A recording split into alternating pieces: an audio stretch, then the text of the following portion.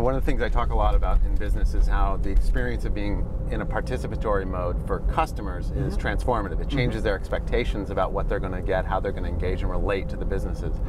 And I think a similar analogy I would draw in terms of politics, where these people are getting empowered in campaigns. How does that transfer into governance, or do you see it kind of moving and transcending the campaign mode to actually now we're going to govern in some more open and transparent way, and with community and social networking and all that? Absolutely, it's a great question, and I think it's something that we're just starting to, both as us as a company, but also as a country, we're just starting to explore the possibilities of that. And it comes in it's going to come in a lot of forms. I mean, one of the most basic things that makes the internet work, and particularly when you look at sort of the Web 2.0 movement that makes this possible, is the openness and the idea that the things that you're creating, whether it's a map, whether it's a tool for letting people know what you're doing, where you are, all of these things, they have to be able to interact with each other. And that means that you've got to make data available. You've got to be able to publish an RSS feed. You've got to have an API. You've got to have ways for people to take this data and do interesting things with them. So one of the first, I think, applications of some of this technology that we're using now on the web in governance is simply going to be making it easier for people to know what their government is doing and to consume information about it. Whether it's, we recently passed a bill that was a earmark legislation that creates a public database of earmarks that are being issued by Congress. But part of the goal of this wasn't just to have it out there for the sake of saying, oh, it's public, but to actually make it consumable, to actually make it possible to go in and pull out the specific the specific details of each plan, to put that in the database so that people can download that, they can search it, they can do mashups with that.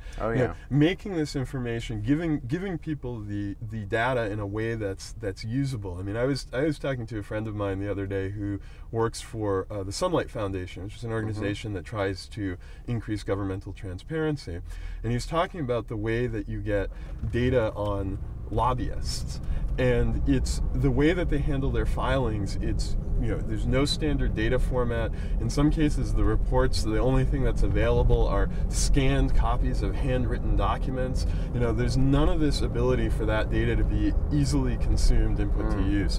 That's one of the first things that I think we're going to be able to do, and there's a lot of interest. Once if we can get the government to start doing more of that in any data that it publishes, I think you'll see the creativity of the online community unleashed on that I'm already data. seeing a Google Maps mashup where you can see the earmarks, the person, the coloring and size of how much are people going for and where. Exactly. And I think beyond that, what we want to do is to make it possible for, and we do this for a lot of our clients that are issue focused, where we want to make it easier for them to get their membership to lobby their legislators, lobby their members of Congress, make intelligent use of whatever database of people they have. How do you focus their energy? And in some cases, it's as simple as writing a letter to a newspaper, writing a letter to your member of Congress. But it's also perhaps getting people together in their communities to talk about specific issues. If you're talking about if you're an environmental organization, you actually want people to be part of your mission is going to be educating people, and then channeling that and the sort of the empowerment that comes from that education towards affecting how government works. It's hard to know. There's the possibility of government actually reaching out to people and sort of encouraging people to soliciting comment, not just in public meetings or via a web form, but actually giving people tools to to have their own public comment meetings in a community, to have their own sort of sessions where they brainstorm on what's the right way to deal with this kind of regulation, or what do we think about whether you're talking about rules governing cell phone tower placement, or you're talking about a passenger's bill of rights for airlines. Getting people to pool their collective brain power. Right now, I think there's a lot we can do with that, and so we're going to start to see more of that, both coming from government, but also organizations that are trying to change what government does to influence it, that are going to tap into this, this collective brain power on the net and put that to good use. I had a great conversation with someone in government recently where he was saying, oddly enough, we've had this paternalistic model in government where we're taking care of things for you.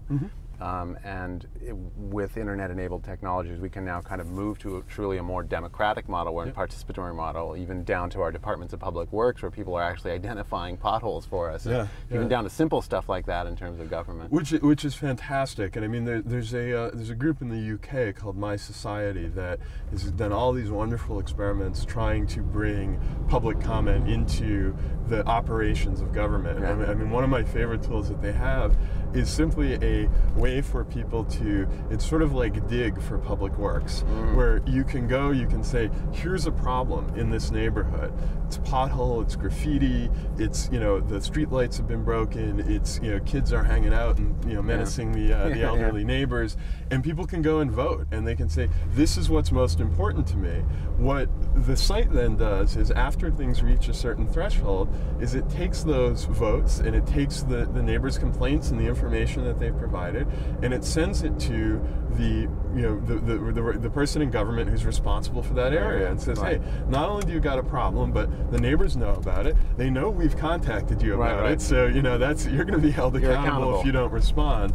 Just simple stuff of using online tools to just aggregate the collective sort of knowledge and cares of people, and channel that efficiently towards actual action by the government. And we're seeing tremendous those types potential. Of tools. It's still, I think we're still in the very earliest stages of this, but there is huge potential there, and I think that there's an interest there. There's certainly a lot of people who are starting to think about this, and it's ultimately, to make a plug for the Democratic Party, a lot of what the party is trying to do is to figure out how to make government work better, and to serve people better, to be more efficient. And this is one of the ways that I think we're going to see the party actually empower doing that. So we've covered a lot of ground from all over Manhattan, but talking about different parts of the campaign. I really appreciate you taking the time. Thank you very much. Thanks It's a wonderful conversation. I really appreciated doing this.